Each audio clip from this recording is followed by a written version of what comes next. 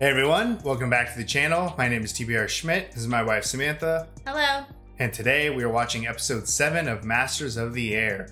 What did you think of the last episode? Last episode might have been one of my favorites. Yeah, it was definitely my favorite. I feel like we have some resolution because we lost a lot of people and we were going through so many episodes thinking that they were gone and they're not. But obviously now we're facing a whole separate issue here. Yeah, I think the reason the last episode was our favorite was it actually spent some time with like 3 storylines and like really going in on certain individuals. And it's not like the show's fault, it's just the reality of the situation that there were such heavy casualties and the uniforms are what they are when they're up in the forts in the air. So it's felt difficult to connect really strongly to a lot of people so far. But last episode I felt like advanced the connection with the individuals like all the way. Yeah. And there were just 3 drastically different storylines with the retreat and with Oxford and then with Bucky and his situation. And we kind of left last episode on somewhat of a hopeful note because like you said, we did have that resolution of Bucky and Buck being together. Their situation is terrible and it's completely different than what we've had for the show so far. But at least they're together. Yeah, I mean, we made a lot of references to The Great Escape as well. So it'd be interesting to kind of see how this plays out for these guys in particular. Yeah, so I'm really looking forward to it. I mean, we only have 3 episodes left, and I think we're going to maintain the focus on just a few individuals. And I think that's only going to improve the aspects of this show. Yeah, I agree. I'm excited though to see how they play this out. I also did see a comment or two in regards to wondering if episode 9 was gonna be like right in the feels, just following kind of along with the Pacific and Band of Brothers. Yeah, I think there's only 9 episodes in this show though. Okay, so maybe episode 8. Yeah, so maybe the next episode will be like really heavy.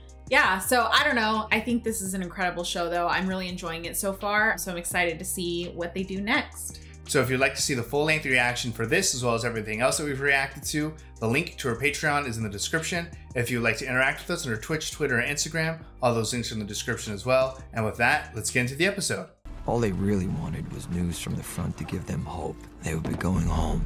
I feel like we've been here for a while because when they met up, it wasn't all snowy. Yeah, I see her.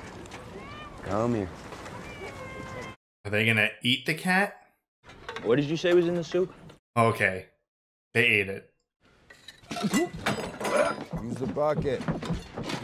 Damn. Huh. British, Indian, and Gurkha forces joining Major General Ord Wingate's Gradaboom. I'm glad they're not like totally cut off from information. The Brits tried another attack on Monte Cassino. Let's go. Rise it now. Come on, fellas, quickly. Yeah, you don't want anyone to get caught.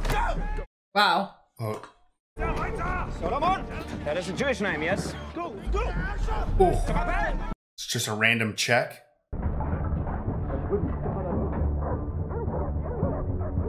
Wonder what the dogs are tasked with. Like if they're able to sniff out anything. But like, what would dogs be looking for? Right. Yeah, I think he fucked that up. Oh. He left like a nail in it or something, whatever it was. Whose room was that? But they didn't get the headphone. Oh, thank God for small miracles. The invasion of Europe was imminent. More missions into Germany meant more casualties, more replacements.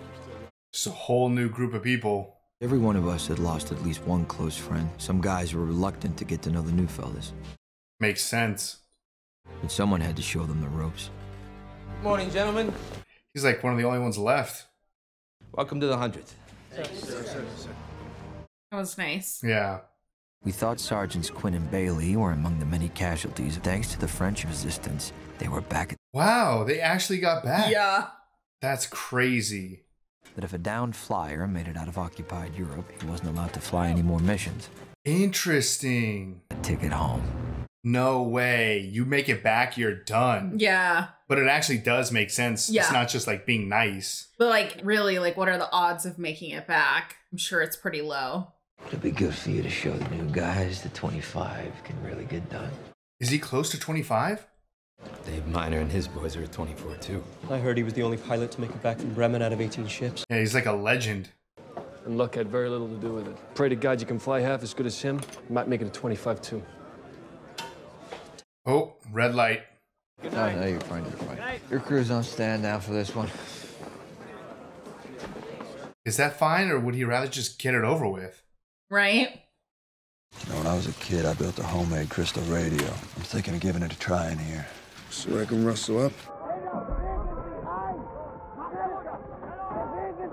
They were so calm. Yeah, right. Everyone else was so panicked. You hear that? That's Berlin. This has to feel good, right? Uh-oh. They shot Harry! Oh, hey, You hey, hit one hey. of our men?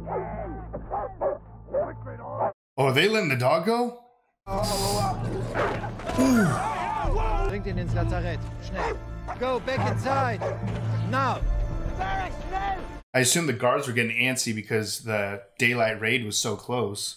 We were told we were targeting Berlin. Every man on base held his breath as we waited to see just how dearly it would cost us. Oh, so it was Berlin. Yeah. And the 100th was with them. 7, 8, Ooh, I had chills. 9, 10. This is good. 12. 12? I feel like they've never counted this high. It's 15 down. Oh, fuck. I thought 16 was going to be high. Again, it was like almost half. Oh. Oh my Damn. god. Oh my god. Is his whole like head peeled off? Holy shit, that thing's shredded. Damn. Oh, fuck. Wrecked his leg. I was so hopeful March when they 6th, started counting to like 1944 became 14, known as 15. Black Monday. 150 of them are from the 100th. Black Monday. Their ship went totally out of control. On their 25th. Motherfuckers Oh, went after our fuck. guys in parachutes. They killed them all. Really? We saw comments that that was like an unspoken rule Yeah. not to do. And the morale on base plummeted. We all needed to distract ourselves from the war. Told myself all I wanted was someone to drink and laugh with. Oh, that's a development. Yeah, I didn't think he was gonna ever see her again.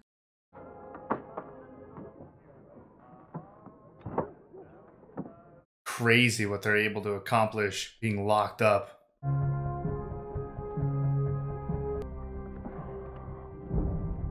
I would have absolute radio silence because I would have no idea how to build a radio. No.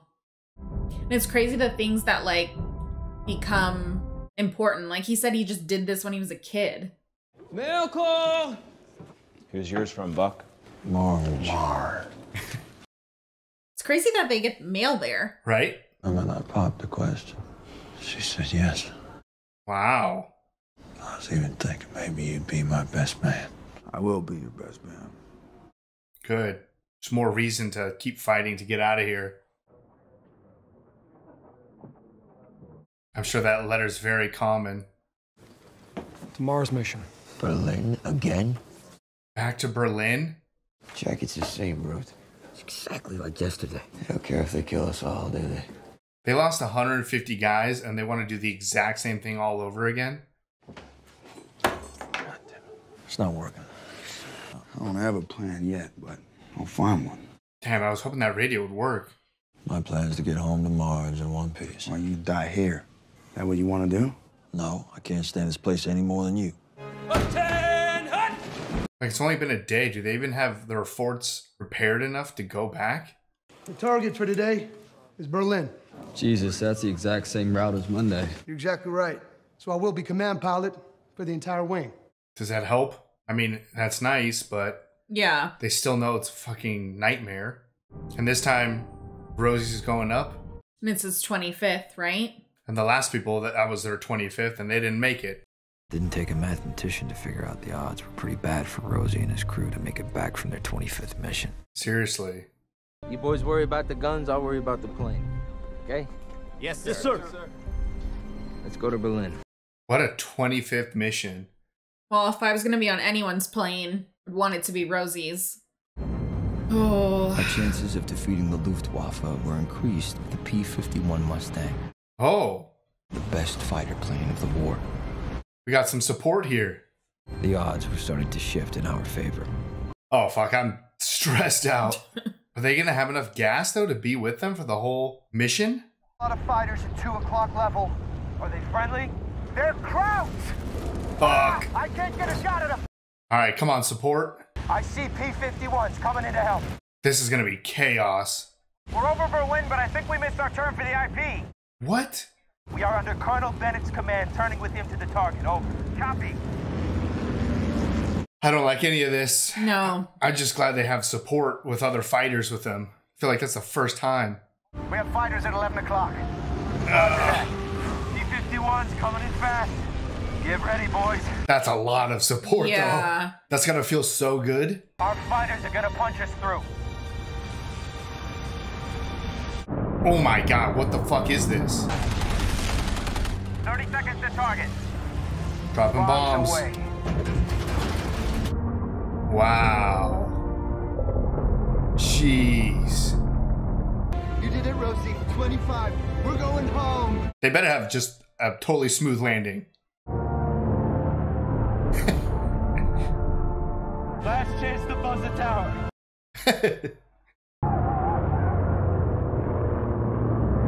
Oh. They get to do with that whatever they want.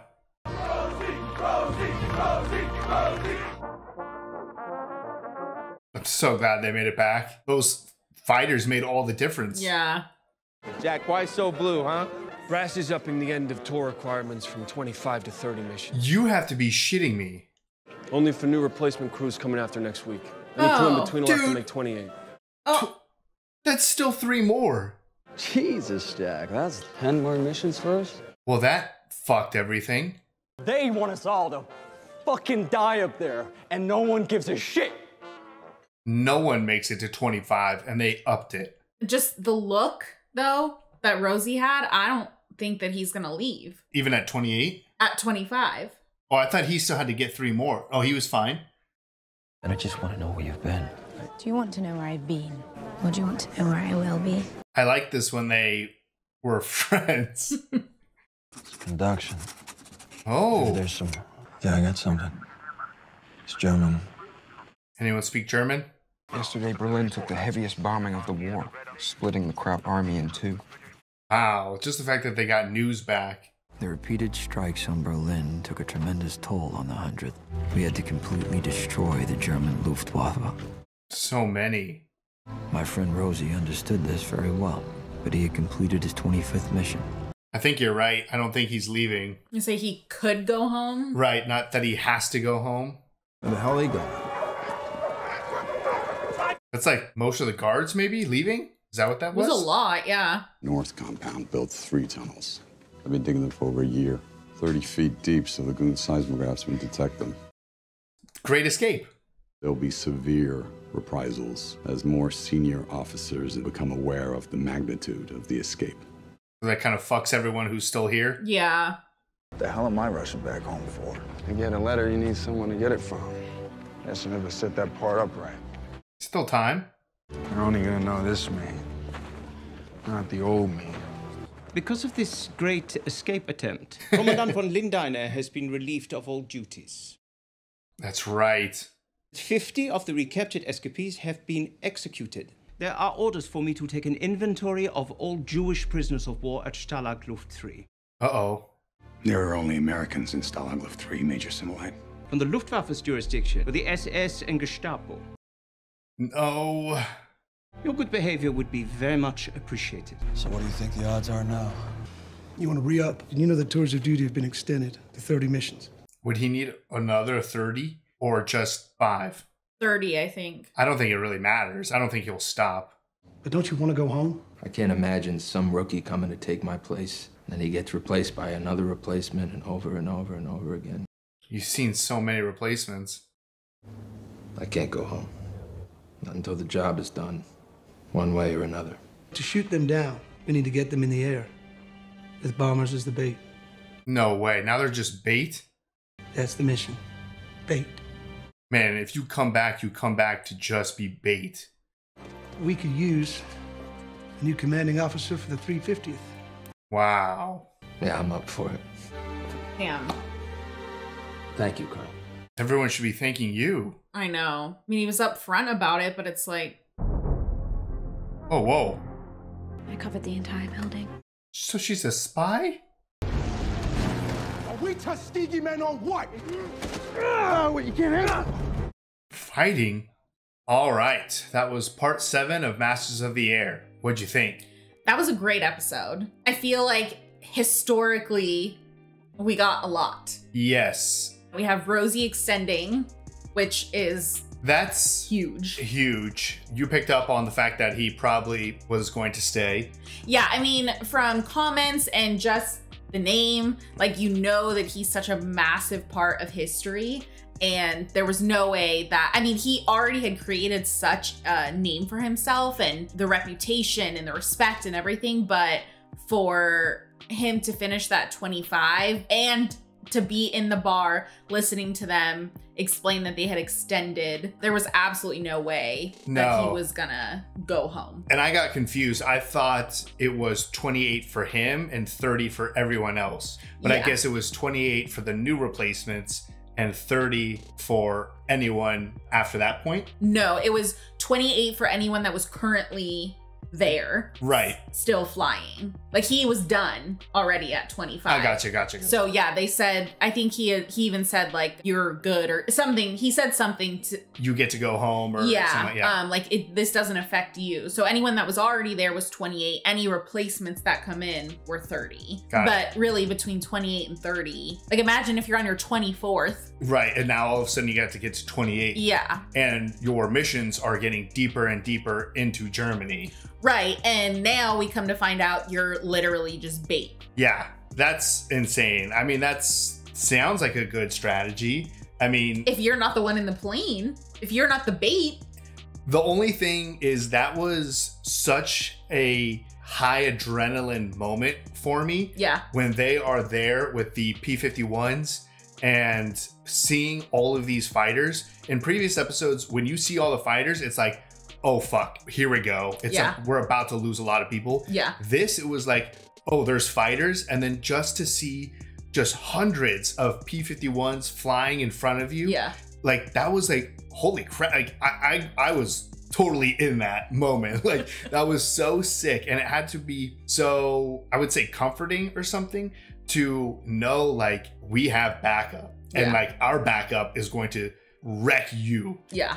And so now it's just like, we know we have superiority in our aircraft. We just need to actually draw you out. It sucks. And yeah, you're literally just signing up to be a sitting duck, essentially. Yeah. But your only hope is that you have to put your faith in the other pilots and their superiority and just hopefully watch them go to work. But that's a lot of faith in other people. Yeah. But also they had like 1 or 2 second clip there where like it was really in the thick of it, like a dogfight of everything. It was indistinguishable what the hell was going on. Yeah. Which I'm sure is very realistic. I mean, these things are flying around you in completely all directions and they're going so fast. Mm-hmm. It's so difficult to tell them apart. Yeah. It's got to be just so insane. And I'm sure shit's smashing into, you know, other planes all of the time. By no means is this like safe, but hopefully it's just comforting to know that you have support, which is something that we haven't seen very often. No, that I guess is kind of goes to show what we have for the next couple of episodes. Yeah, we only have 2 episodes left, so they're gonna go up as bait, I guess. Yeah, so previously we were lucky enough to be able to get early access to the show. We still have it, but we are watching it. It's now playing still. Right. So the show's already started on Apple TV. So we were told that there were some scenes, like maybe we had some additional scenes that were perhaps not in the actual like final cut that went out. There's some changes to, I think you said locations. I think locations and dates on the screen. Like actually listed there, whereas we didn't have anything before. So kind of cool to watch it like this. But my point was that we also didn't have previews for coming up episodes. No, so we had no idea what was coming next. Yeah, so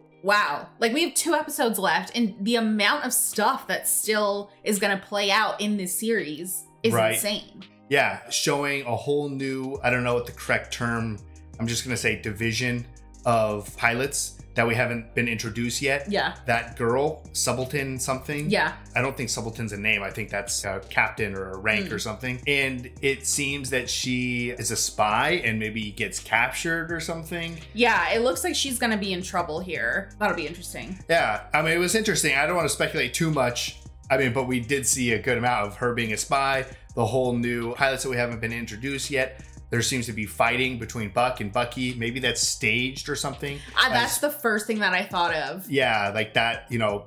Is like a distraction or it's something, some reason that they're doing that. I don't think that they've just lost it and started fighting. Right, but it ties into what we saw in this episode. To start with, Crosby, the stress of war led him in the direction to be more romantically involved with Sandra. Yeah, I love their like friendship. I don't obviously love it as much because now it's like gone a little farther and he's married, but I mean. And she knows he's married, so I mean, it's a pretty blatant affair. Yeah, but I mean, look at their situation. Yeah, the situation, the fact that they're in war and the fact that they're the only two that really understand each other. Yeah. And he simply just can't have these conversations with his wife and stuff. Doesn't make it right, but there is some understanding to the situation that they're in. Yeah, I mean, I liked it when they were just friends and were able to comfort each other. Yeah. Now they're comforting each other in much different ways. But that's going to be very interesting because if something happens to her, the toll it will now take on Crosby. I know. I feel like they discuss like, you know, in the beginning that everyone's lost somebody at this point, and I feel like Crosby's lost a lot of people, and specifically like his best friend. So I think this would be really difficult for him. And then how would he even explain that situation to his wife? Yeah. If or when he gets home? Yeah. So it's just really messy, and I mean, that's obviously war, but yeah, I mean, that's a big part of it is that there's so many replacements, so many new people that they even said that people don't even really like to get to know each other anymore because it's just like, why do I even want to know anything about you? Because I'm not going to see you tomorrow after this mission. Yeah, they got to protect themselves emotionally. But it was a really cool moment to see like Rosie welcoming everyone and telling them like, I'll be back. I'll take you to lunch. Just because imagine coming in and kind of feeling like a pariah. Like nobody wants to talk to you. So there's like both sides of it. So that was really cool to see. And I mean, I feel like that shows what a leader he is. Yeah, and it played into his decision. Like he knows if I leave, a replacement's gonna come. Yeah. And they're just not going to be as prepared or ready as I am. Yeah. So likely that would mean another replacement. So it's just never ending cycle of just death. Yeah. And he's trying to put a stop to that. Right. Seeing scenes of Buck and Bucky, like we said, that's probably part of an escape. We said that it kind of felt like the Great Escape. This is the Great Escape. Yeah, that was cool that they even like by name said the Great Escape. Yeah, it started to remind me because I loved Great Escape, but I have such a bad memory. I don't really remember too much of the actual aftermath other than it was way less effective than I thought. Like, I think only like 2 people really got free in the Great Escape. Yeah, no, it wasn't a lot. So it reminded me of like, oh yeah, there was that scene of all of them getting executed. And then to think about the aftermath of everyone else still there, that, you know, there was a change in leadership, that they might be turned over to the SS. Yeah. Now they're looking for Jewish individuals. And even that guy was like, we're all American. Like, don't come looking around. Yeah, that was interesting. And we saw earlier that there was one guy that was like called out. Right. He was called like, that's a Jewish name. Yeah. So it could get very, very bad. And it might be why you tie that in with the aggressiveness of the invasion into Germany. Like, that might be why Buck and Bucky are like, okay, we got to just get out of here or else we're just going to get executed here as well. Yeah. I mean, at that point, do you really think that you're going to make it out? No. So this was a great episode. There was a lot of high moments and sad moments. I mean, like I said, my adrenaline was through the roof when they had that scene of all the P-51s flying past. Yeah. But then I was also heartbroken when the first mission back from Berlin and they're like counting the planes. I just like some of the missions that they've gone on, they've only sent like 15 or 20 or something. So once they started getting to high numbers, I was like, wow, this is great. But then you find out that they sent out twice as many is what they got to pretty much. I don't know why I thought that it was always a higher number. I think it was just recently that they did a mission with like 17. So yeah. So once they got to like 15, I was like, damn, that's 15 out of 17. Yeah, you think, yeah. Also, it depends like how many planes, like they said, the 25th mission that Rosie's team went on, they said they were only sending out 15 because they only had 15 planes. Yeah. So I think it really depends on the equipment, kind of what they're able to do. Right, what they have available.